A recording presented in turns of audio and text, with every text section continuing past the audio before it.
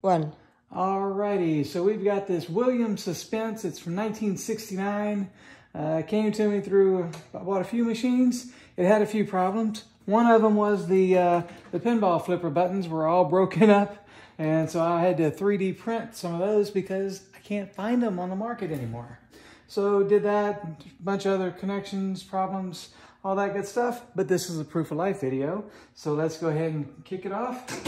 And it's set on free play. I'll set it on 2 players. And we'll go through and let it go through the points. And the match feature works as it should. So you get to hear that knocker, but only if you hang around long enough for me to score high enough. If I score high enough. Let's see if we can at least get the old spin. There we go. There's your active spinner. It'll go around. You get 50 here. There we go. And then we're back in play. You can get that bunch. The goal here is to get your A and B stand-ups and then hit the extra spin, because you get an extra ball whenever that happens. That light will come up and you get to shoot again.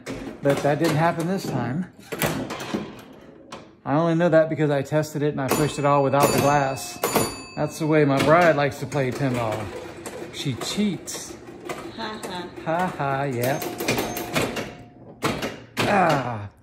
But it's got new flippers on it, our new rings.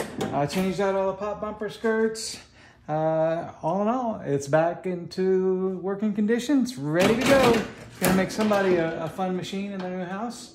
Let's see, score-wise, you got a little bit of flaking in this area. The rest of it looks pretty good. You got one score reel that's kind of cracked, but I've glued that together so it won't come off. There's no structural pressure there. But it's ready to go. Do I get to say bye-bye for now? Bye-bye for now. All right, bye-bye.